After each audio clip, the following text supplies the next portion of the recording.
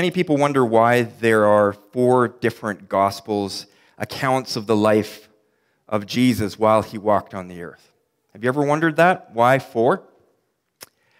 Well, there could have only been one extra long one that was very thorough, but each of the 4 Gospels tell a unique perspective of the same story. And they all claim that Jesus Christ is the Messiah who fulfills the Hebrew Scriptures. And there's a theologian named Donald Stewart who puts it this way. He says, the Gospel of Matthew is primarily aimed at the Jew, the person familiar with the Old Testament, and Jesus is portrayed as Israel's Messiah, the King of the Jews. And Matthew records how the promises God made in the Old Covenant with regards to the Messiah are fulfilled in Jesus. And Matthew begins his book by stating the family tree of Jesus. And we see how he was born and how he is emphasized as the king. Now, the Gospel of Luke, on the other hand, was written to those who are more intellectually minded. Luke is not writing as an eyewitness, but as one who has recorded eyewitness testimonies. And his portrayal of Jesus is as the perfect man. That's the emphasis. And hence he focuses on events in Jesus' life that stress his humanity. And the Greeks, in their art and literature, they were always looking for the perfect man. So the Gospel of Luke reveals that man. The Gospel of Luke emphasizes Jesus as the perfect man. The Gospel of John was an eyewitness account to the life of Jesus. And, John 3:16, probably the most well-known verse in the Bible, springs from this. The things he recorded were for the purpose of establishing the fact that Jesus Christ was the eternal God who became a man. And John wanted his readers to exercise faith towards Jesus. In John, Jesus was emphasized as being fully God in the flesh. Now, we come to the book of Mark. Mark, on the other hand, is not writing to the Jew or to those who are familiar with the Old Testament. His audience is basically those people in the Roman Empire who were unfamiliar with the religion of the Jews. And it's believed that, that through historical records in the 2nd century, that Mark was specifically addressed to the Christians in Rome, who were under persecution at the time from the Emperor Nero. And today, I would like to start a series in the book of Mark. Now, just as a background, I think it's helpful for us to understand the context of anything that we study. And as a bit of a background to Mark, it was believed that Mark was written in AD 65, a year after the big fire in Rome. Now, Rome was set on fire in 64 AD, and Nero had started to go crazy, I guess, in about 59 AD, and we know that he set the fire to Rome, and 80% of the entire city in that fire was burned up. And being the man that he was, not of noble character by any means, he blamed the Christians for the fire, and after the fire, he had the soldiers of his army rounding up men, women, and children who professed to be Christians, and they were killed. They were killed as sport in the arenas. They were dipped alive in pitch and lit ablaze and hung on the walls of his garden to light his garden. The church at this time in Rome had to move underground into the catacombs just to stay alive. And the catacombs were a network of cave systems below the city of Rome that were used as grave burial places. So as such, Mark's gospel, which is the first gospel according to the history books to be written, does not start with the birth of Jesus Christ or a family tree that demonstrates Jesus as fulfillment of prophecy. It jumps directly into the life and work of Jesus Christ. And it starts with the beginning of Jesus' ministry as an encouragement to those believers who are facing extreme adversity. And Mark, in his very concise book, he cuts to the chase. unlike sometimes your pastor, who can be a little bit long-winded. Mark cuts to the chase, highlighting the core of the works and teachings of Jesus. And as stated in the first verse of Mark, Jesus is portrayed as the Son of God bringing the gospel. And he's portrayed as the servant of the Lord that's doing a job that God sent him to do. So the emphasis in Mark is on doing. And Mark shows that Jesus got the job done. So consequently, Mark's gospel records actually more miracles of Jesus than do Matthew, Luke, or John. And in Mark, Jesus is emphasized, and this is the emphasis, as the servant of humanity. Now, it's also helpful, I think, to understand not just the setting for this book being delivered, but also the person who wrote it. And in the book of Mark, it's undisputed, or it's not disputed, I should say. It was written by a man who is known in the New Testament accounts as John Mark.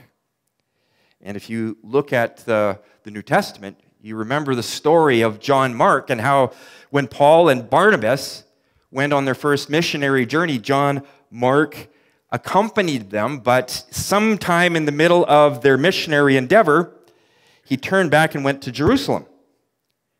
And for reasons that are unknown to us, it doesn't really say, but he left this mission prematurely, and as a result, he fell out of favor with the Apostle Paul. And on the next missionary venture with Paul and Barnabas that was going to take place, Barnabas wanted to take John Mark with them again. And Paul was like, He bowed out. No, he's not coming with us. And there was a sharp disagreement between Paul and Barnabas. Barnabas, Paul was a Pharisee by training, right? Barnabas was known to be son of encouragement. So he had a little bit more slack for this John Mark fellow. And obviously he saw something in John Mark and Paul was like, no, I want faithfulness on my missionary endeavors. So John Mark ended up going with Barnabas. Paul and Barnabas parted ways, and Paul went with Silas. And God had that planned. They went in separate directions, but they were taken to different places, and the gospel was spread through both parties very effectively. So this is how it started with John Mark. But John Mark, he proved himself. And later on we see, actually in 2 Timothy chapter 4, verse 11, Paul says this. He says, only Luke is with me. Get Mark and bring him with you because he is helpful to me in my ministry. So after this parting of ways, John Mark and Barnabas, they had tremendous success in spreading the gospel, and Paul's heart softened, and okay, well, I guess he is on the right track here, and he welcomed him back. So today I would like to start on this journey through Mark's gospel, and I'd like you to stop for a minute and just pause. I want you to imagine. Now, this isn't any kind of weird New Agey thing, so don't worry about it, okay? I'm not going to tell you to meditate on this, okay? I'm just saying, stop and imagine that you were a first-century Christian in Rome. You had just lost maybe your parents or your brother or your sister or someone that you loved who was burned alive or fed to the wild beasts. And you and the remaining portion of your family were driven underground in the city of Rome down into the catacombs. We think we have it hard today. Imagine, if you would, that you were a first-century believer below the city streets of Rome, sleeping in the Roman graveyard, probably next to skeletons, and you'd have to clear bones out. And you're always wandering around trying to keep yourself from being caught by the authorities because they're hunting for you and they're looking for you. So you can't make fires. Probably some of the food that you eat is raw. You have to You can't cook. You don't see the light of day. You're under in the catacombs. You don't come up. The only person that comes up is someone who smuggles in food, and they risk their lives to get it. Sometimes they come back. Sometimes they don't. Sometimes they get caught. The church in Rome was living in these conditions. Once the hammer dropped and Nero decided that it was fair game for Christians, these people were driven underground and they lived in caves. They had to watch how loud they talked and how loud they sang in different times. Never seeing the sunshine. Only a dark cave with an oil lamp or a candle. Put yourself in their position.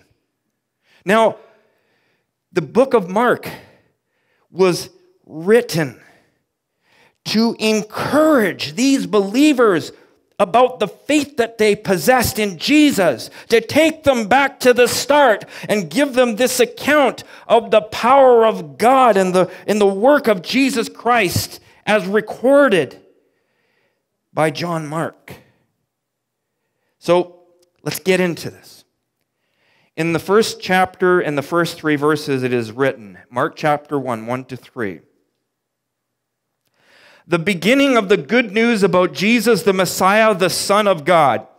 As it is written in Isaiah the prophet, I will send my messenger ahead of you who will prepare your way. A voice of one calling in the wilderness, prepare the way of the Lord. Make straight paths for him. Good news. So it starts off by saying, this is the good news. The good news about Jesus, the Messiah, the Son of God, has also been described in other places as the gospel. When we preach the gospel, we're preaching the good news. And it is good news. For a world that's lost and dying and doesn't know which way to go, Jesus Christ is presented as the Savior.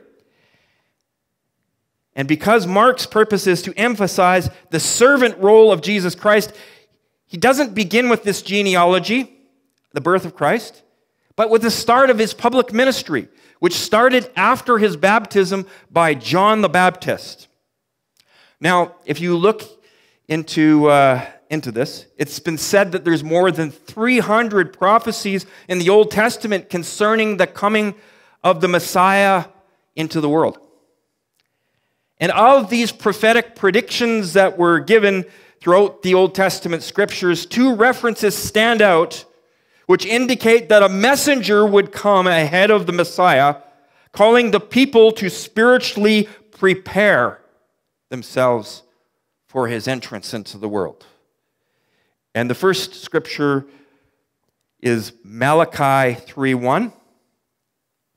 And Malachi 3:1, it is written, I will send my messenger who will prepare the way before me.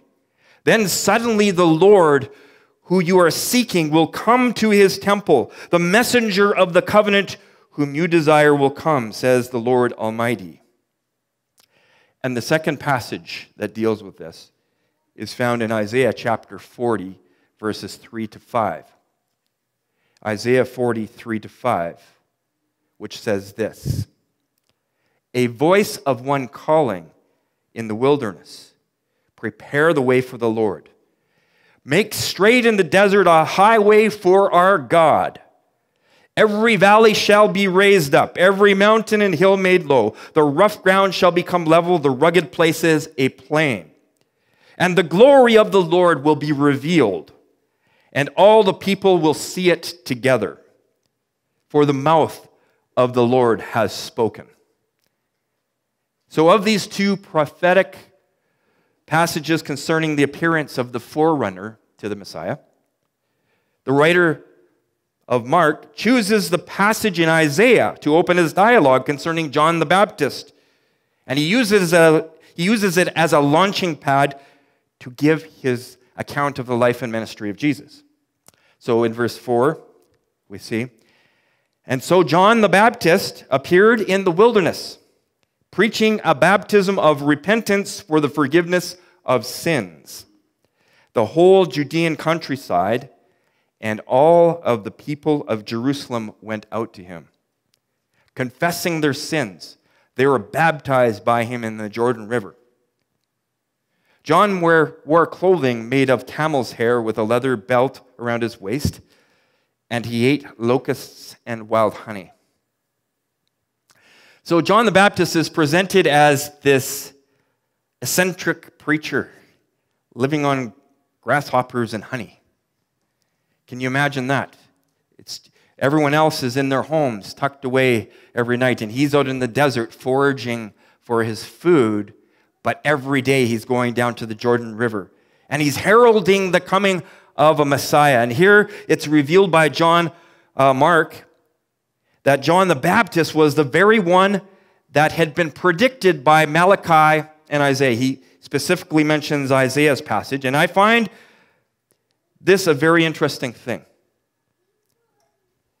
Even today, before a person is ever ready to accept the seed of the gospel into their heart, the ground of that person's heart needs to be prepared ahead of it to receive the seed. And John came to prepare the ground for the teaching and ministry of Jesus, telling the people that their hearts were sinful and they needed to be cleansed. And the people recognized this. And John the Baptist was a very popular guy at this period of time. The people were flocking to the River Jordan to be baptized by him because they saw their brokenness. They saw the brokenness of their land. And John came to prepare the ground for Jesus, telling the people that their hearts were sinful and they need to be cleansed by the living God.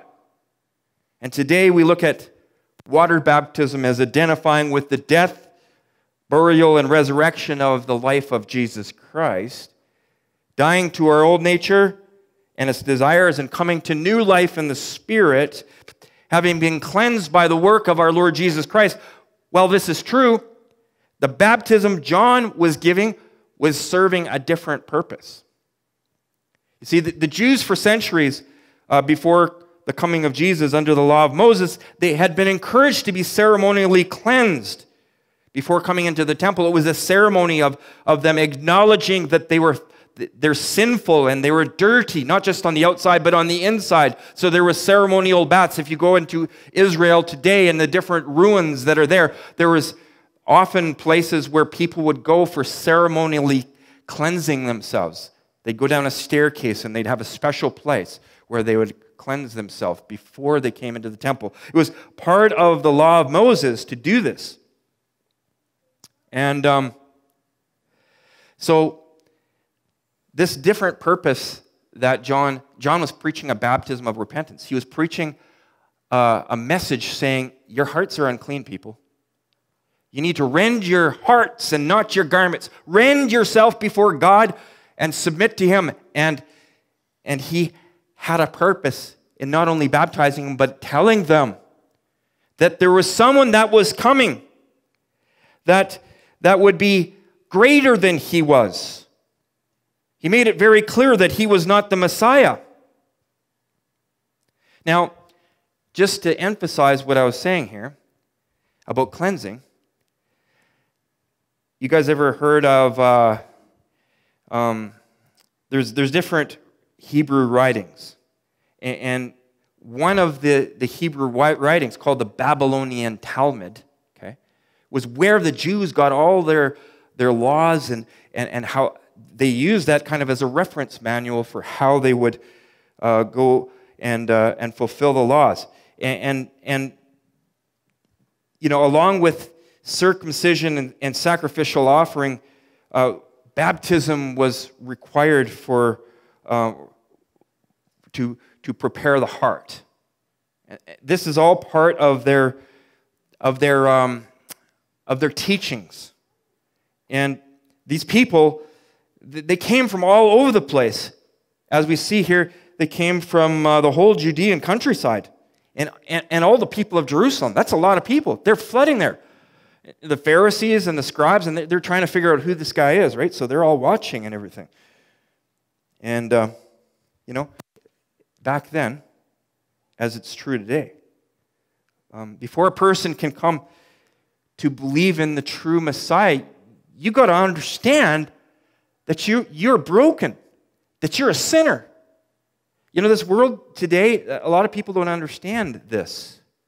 And they need to be told. This is part of the gospel of Jesus Christ, is to reveal to people the brokenness of the state of their being. Everyone intrinsically knows that they're sinners, but people like to push that away. I'm a good person.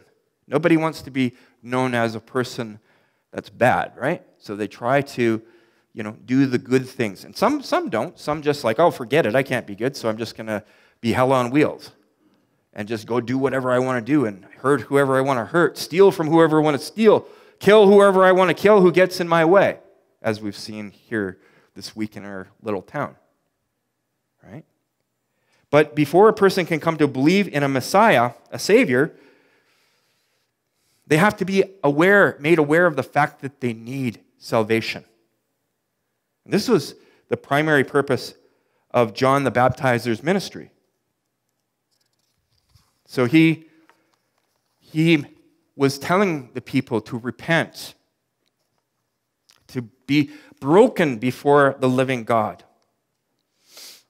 Like ground in the field, the human heart needs that plowing and that cultivating.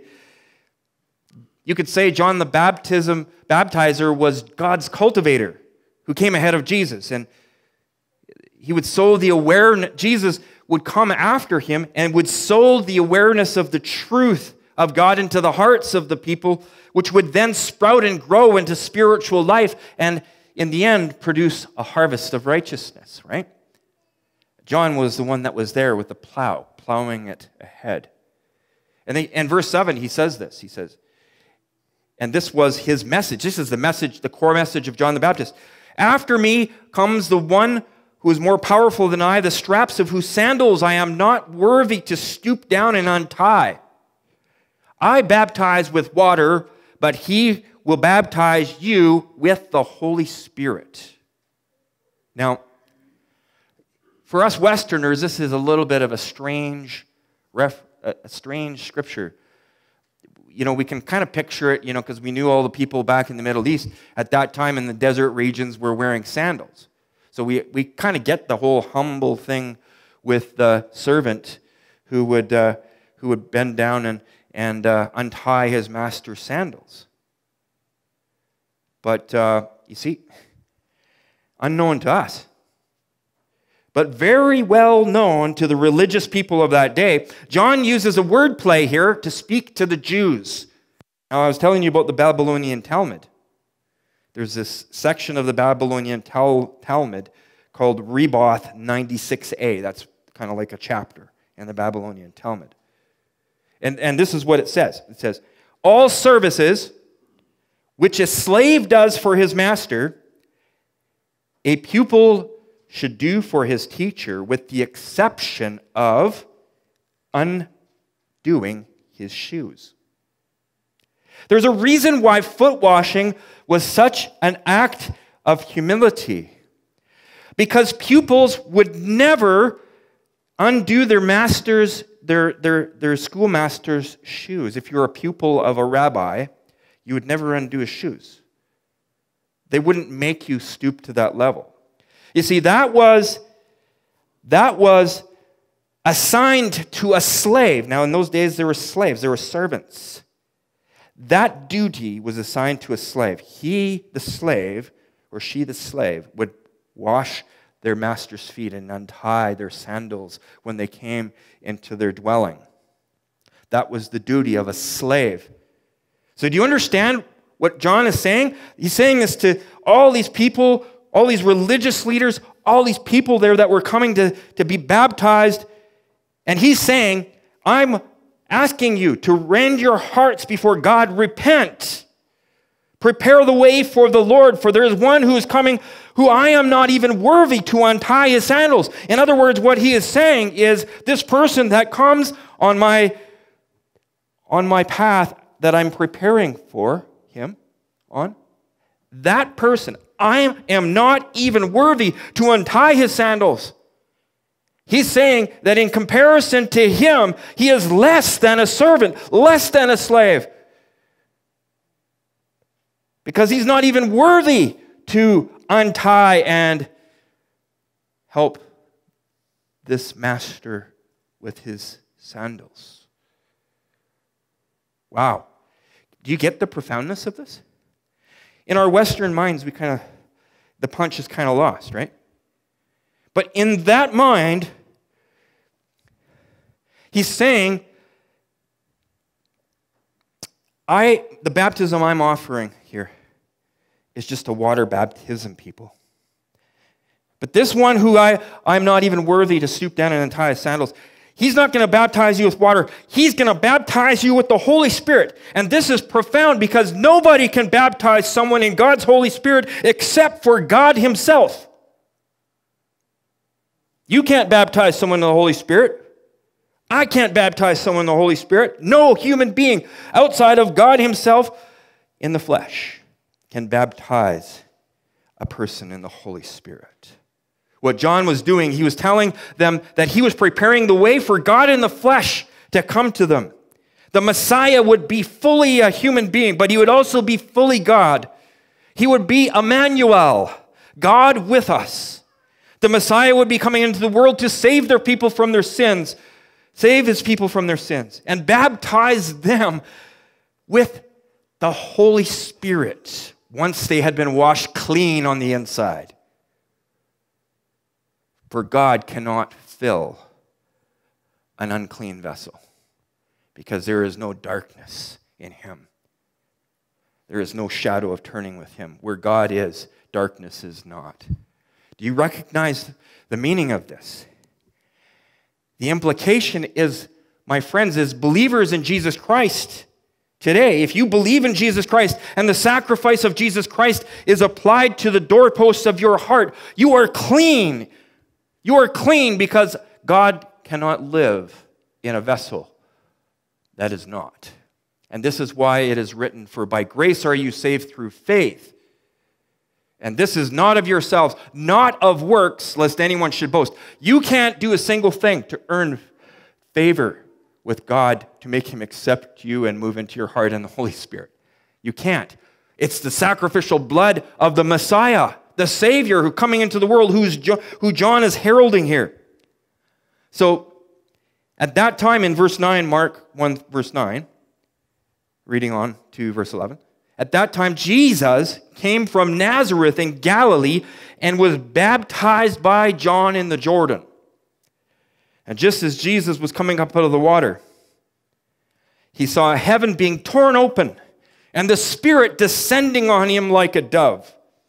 And a voice came from heaven, "You are my Son whom I love. With you I am well pleased."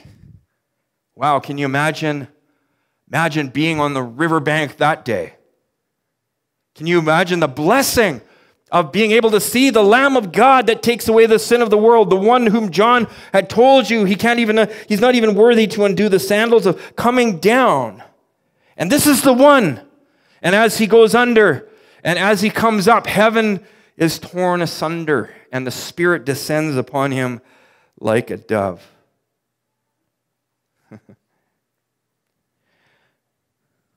God chose this as a sign.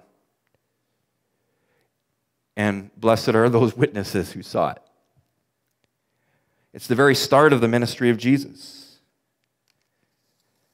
The Holy Spirit descended upon Jesus like a dove. It doesn't mean that the Holy Spirit was a dove, but it appeared like a dove coming down on him. And as this was happening, at the same time, God the Father spoke to all who were present, saying, concerning the Son, "You are my Son, whom I love. With you I am well pleased." Wow. What a powerful spectacle that God gave in this place. As Jesus was coming out of the water, it represented to the people that the ministry of Jesus was clean and that it was blessed by the Heavenly Father God.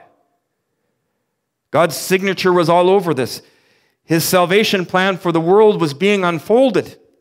And it was going to be unfolded through this Messiah, who would conduct his ministry in the power of the Holy Spirit. Now, being that Jesus would be ministering to people who were bound by the power of darkness, prior to his ministry among them, it was very important that the Son of God, the Son of Man, that he would identify with them, yet remain clean. So after this baptism takes place, it says that Jesus was sent out by the Holy Spirit into the wilderness to be tempted by Satan. It says in verse 12, "At once the Spirit sent him out into the wilderness. And he was out in the wilderness for 40 days, being tempted by Satan. He was with the wild animals, and angels attended to him." Now, to many people, the gospel accounts of Jesus being led out into the wilderness to be tempted by Satan is baffling. Have you ever been baffled by that? I mean, along the way in my Christian life, I've kind of, how can God be tempted by Satan? Like, what's going on here, right? Maybe you've had that question too. But the ministry of Jesus, you see, when he came as a servant of humanity, it had to involve him being fully man. Philippians chapter 2, 3-8 tells us about the state that Jesus placed himself in to save humanity. For it is written, and this is in context to us imitating Christ in our attitude, but nevertheless, it tells us about what Jesus did in becoming a human being and being born as a human. In your relationships with one another, have the same mindset as Christ Jesus, who being in very nature God did not consider equality with God something to be used to his own advantage. Rather, he made himself nothing by taking on the very nature of a servant, being made in human likeness, and being found in appearance as a man, he humbled himself by becoming obedient to death, even death on a cross. Powerful scripture. And it goes on to explain that he was exalted. But Jesus came, he came in part, and this was his mission, right? To be the Savior, to be the sin bearer, to be the Lamb of God who would take away the sin of the world, the perfect sacrifice that would end all sacrifices. He came to be the sacrifice, but he also came to be the high priest of mankind. And a high priest is one who represents man before God. And Jesus came to identify with the human fully, so he could represent them fully. Now, don't mistake what I'm saying here. At no point did Jesus ever lay down his nature as the Son of God. He was always the Son of God. From everlasting to everlasting, he is God. But what he did, he chose to lay aside the advantages of his own deity as God the Son. The advantages of that. And the Son of God instead chose to move in the power of the Holy Spirit in the same manner that those who would follow him after his resurrection would follow him. Only he did it perfectly. The difference is that Jesus walked in perfect alignment with the Holy Spirit. You know, the scripture that says, keep in step or walk in the Holy Spirit, walk in the Holy Spirit, and you will not fulfill the lusts of the flesh. You will not fulfill the desires of the sinful nature if you walk in alignment with the Holy Spirit. Jesus walked perfectly in alignment with the Holy Spirit from the time he was born to the time he was resurrected, and still today. He walked in perfect alignment, in perfect harmony. God is one. There is no differences. They don't have arguments between them. The Godhead does not, they always think as one. Okay? They still have the same mind.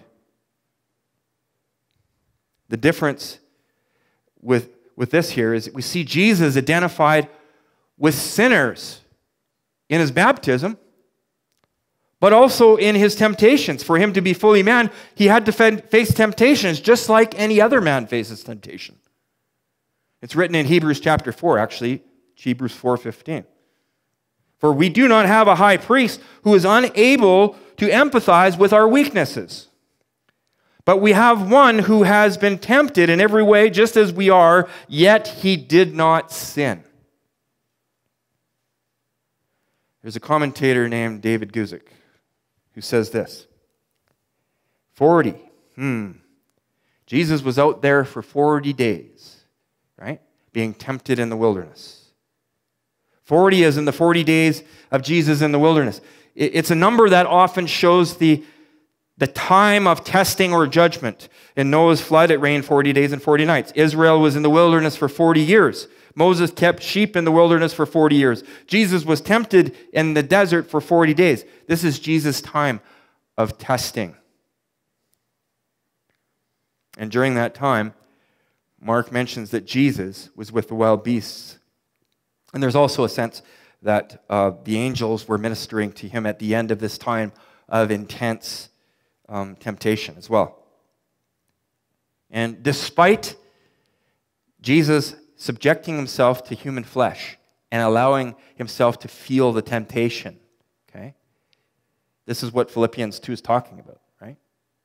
Despite that, despite the devil's onslaught of attacks on him, Jesus Christ shows his authority as Lord and God over all of creation, right?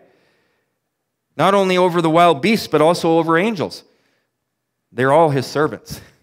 So we see a glimpse, again, of his divinity, even though he is clothed in flesh and is fully man. We need to grasp this, and we need to know how to explain this. Your God, Jesus Christ our Lord, is not part man and fully God, and not part God and fully man. He's fully man and fully God, yet without the fallen nature of Adam. He's a man. He's the second Adam. The second Adam undid what the first Adam done.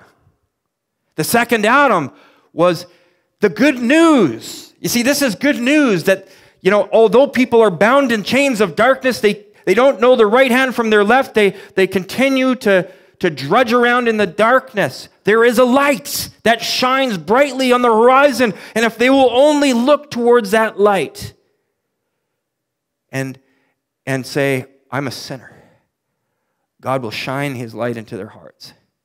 You are ambassadors of that light. Hillside Community Church and other believers in this community, we are a light on a hill that cannot be hidden. Therefore, let your light shine before men that they might see your good works. Notice that, okay? Not just see your gatherings and the bickering that you do on Facebook. No, that is an antithesis of what God's intention is. Let them see your good works and glorify your Father who is in heaven. That's what it's all about. You're the light of the world. You're the salt of the earth. Jesus has called you. He's commissioned you.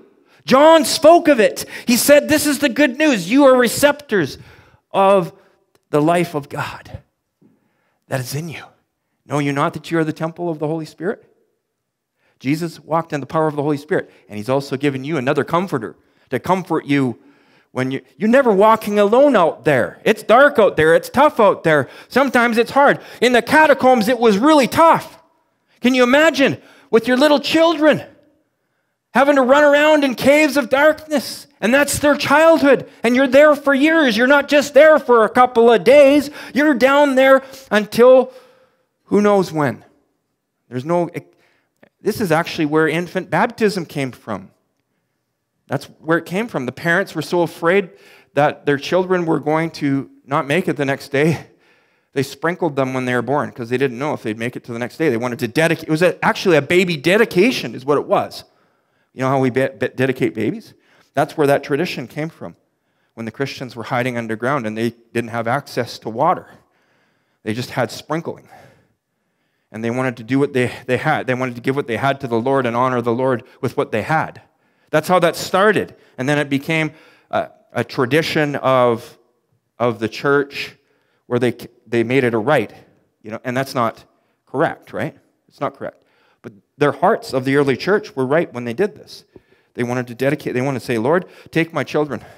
If it's time for us to die, I want my little one to be dedicated to you. That's what they're doing. So, Jesus' mission was to do the will of the Father and to identify with sinful man without sin. And Jesus went through the pain of this temptation in the wilderness to express his solidarity with fallen man. And Mark testifies that he overcame without faltering. After, verse 14, after John was put in prison, Jesus went into Galilee, proclaiming the good news of God. The time has come, he said. The kingdom of God has come near. Repent and believe the good news. So John was put into prison. Just as the other true prophets of God through the centuries before him, men had been put in prison and put to death. John was put in prison. And eventually, we know the story. He was beheaded by Herod. He was mistreated and they attempted to silence him. But you see, God had fulfilled John's mission to prepare the way for the Lord. And God kept his servant safe until the mission had been completed. And then he took him home. You know what that means for you? And I've said this before. You have a mission from God. Yes, you. You have a mission from God. And you're not going anywhere until that mission's done. You're not going to go anywhere until your mission's done. Pray that the Lord would help you to see the mission where you're at. Is it your neighbors? Is it your friends? Is it a relative? Or is it a brother and sister in your congregation that you can encourage, that you can strengthen? We strengthen and build up one another and prepare one another to take the gospel out there. Is it something, is it supporting our local camp ministry, which is an important arm of the church? It might be that and more. Maybe God's calling you to give your life in service to him overseas. We joked about it in Bible study. There's this old Scott Wesley Brown, I think his name was, song. It says, please don't send me to Africa. I don't think I've got what it takes. I am a man, I am not a Tarzan. I don't like lions, gorillas, or snakes. Please keep me safe in suburbia in my comfortable middle-class life. Please don't send me to the ends of the earth where the natives are restless at night. We were joking about it. But it's true. Are you willing to lay down your life for the gospel? Are you willing to give everything that God has given to you back and say, Lord, is yours? The scriptures tell us that our life is not our own. We're bought with a price. We're purchased with the precious blood of Jesus. You are not your own. You don't belong to yourself. You belong to God. And everything you do, that means your hands. That means your feet. That means your mouth. That means everything. That means your car, your home. Everything belongs to him. And we give him free access to that as believers. And say, do what you want, Lord. I go where you want me to go. You can't outgive the Lord. You give God everything that you are and everything that you have, and he will return to you sevenfold of his presence and his blessings. Now, I'm not talking about mansions and money and all that stuff. Now, that's not what, those who want to get rich fall into a trap and pierce themselves with many griefs. That's not, godliness is contentment, but also godliness is following God in the mission that he's given you to do and to be. And maybe you're called to be here in 100 Mile House like we are right now. You know what? It's a good place to be. Thank you, Jesus. Thank you for putting us in 100 Mile House. Thank you for putting me in the neighborhood that I live in because those people around me need to know Jesus. Thank you for giving me the job that I've got because I'm a light in the darkness in the midst of that. And maybe I don't like it sometimes. Maybe I don't like it. Maybe I'm a mother. God put me in this place so that I could pour into the life of my children so that there would be godliness in this world. That's a noble calling. God puts us in different places. Maybe I'm a prayer warrior. I can hardly walk anymore because of my physical ailments, but I'm a prayer. God's given me the knowledge and the wisdom from years of experience. I've failed and I've fallen and I've been broken and beaten up. And Lord, help me to learn from that and help me to pray for others. Maybe it's ministry of encouragement. All these things are God's, and they're given to us to give back to Him. Why? Because that's His purpose. He wants you and I to be participators with Him in the divine nature. He wants us to allow the Holy Spirit to take what He's given to us and give it away. And He will do the work as we are faithful in distribution of what He's given us. You want to see 100-mile one to Christ? Amen. I want to see it. That's the desire. We should be praying for it and asking God, give us ideas, give us thoughts on how we can reach the people around us, how we can show them the love of Jesus Christ. You know, we like to come to church. We like to come to church. That's the wrong idea. We don't come to church, people. We are the church. And the Bible says the gates of hell will not prevail against the church of Jesus Christ because He is alive. He is the risen one. He is the Savior. And John the Baptizer heralded this. And you're the inheritors of it. I'm saying this to myself as much as I am to anyone else. If you can imagine the joy of the first believers when they were able to read this first gospel.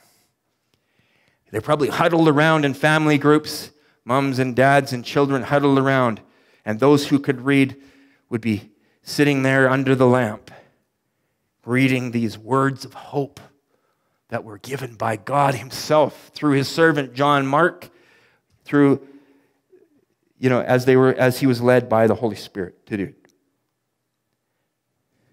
They didn't have to fear anything. They didn't have to fear the catacombs. They didn't have to fear being strung up on the walls of Rome or be fed to wild beasts or anything like that. Because greater is He that is in me than he that is in the world. Because their God, Emmanuel, God with us, Jesus, the Son of David, the Son of God, He was with them and He would be with them to the very end of the age. And the book of Mark is given to these people as a beacon of hope to encourage them and to strengthen them and to be material for them to share the good news with the people that they encountered wherever they were. And it might cost them their lives. It very well could. But they had peace in their hearts. Nothing could separate them from the love of Christ.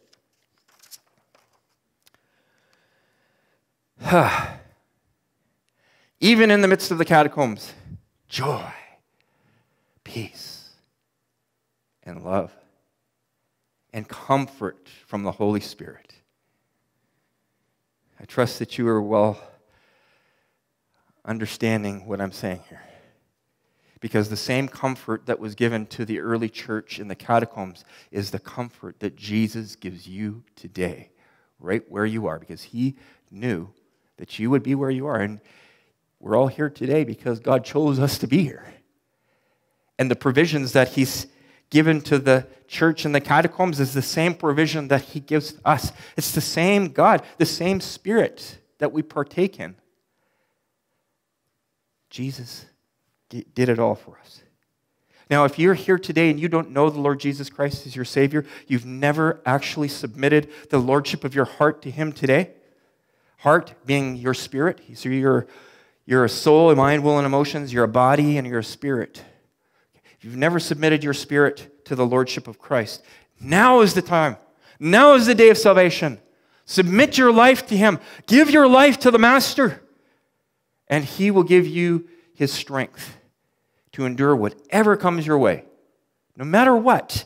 Because there's eternal life that comes after this world. So it doesn't matter what happens here. God is taking us through this. And He's got a place of an unimaginable beauty in store for us. I go to prepare a place for you, said Jesus, right? That when I come again, I'll receive you unto myself, that where I am, there you may be also. That's the hope of the church, the people of God. You can become part of the church. You can become part of God's family today. You just have to acknowledge the fact that you can't do it all on your own. You're a sinner, and you need salvation. And one who has given his life for you is God in the flesh. He loved you so much that he gave himself to us. That whoever believes in the Son of God, Jesus, being this God the Son, should not perish but have everlasting life. And the Son of God didn't come in the world to condemn the world, but to save the world through him. You can be saved today. If you're listening online out there, believe in the Lord Jesus Christ. Confess him with your mouth and come to him and be saved today. And if you've made that decision, don't put it off. Do it now. You need to talk to someone who knows Jesus and start this journey together with the people of God, the church. Amen. Would you pray with me? Jesus, we come to you and we thank you that you are the King of Kings and the Lord of Lords, that you are God in the flesh, that you came to redeem what was lost and bring it back home to yourself, Lord. God, our hearts without you are darkened and lost. But for those of us who believe, God, we thank you for your salvation. We thank you for sending John the Baptist ahead of you, Lord, to prepare the way. And we thank you for coming into the world. And as we study the book of Mark, God, we pray that our hearts would be turned towards you. They would be encouraged, that we'd be strengthened, that we'd grow. For those that are out there this morning that don't know the Lord Jesus Christ, God, I just pray that you would just cut them to the heart right now and that they would see your great love for them and that you invite them to be your children. So, Lord, today, we just pray that you would just do your work, Lord, as only you can do. And God, as we go our separate ways from this place, there is none like you, Lord. No one else that could touch our hearts the way that you do. God, there is none like you. Would you stand with me today, in Jesus' name, as we close this service off?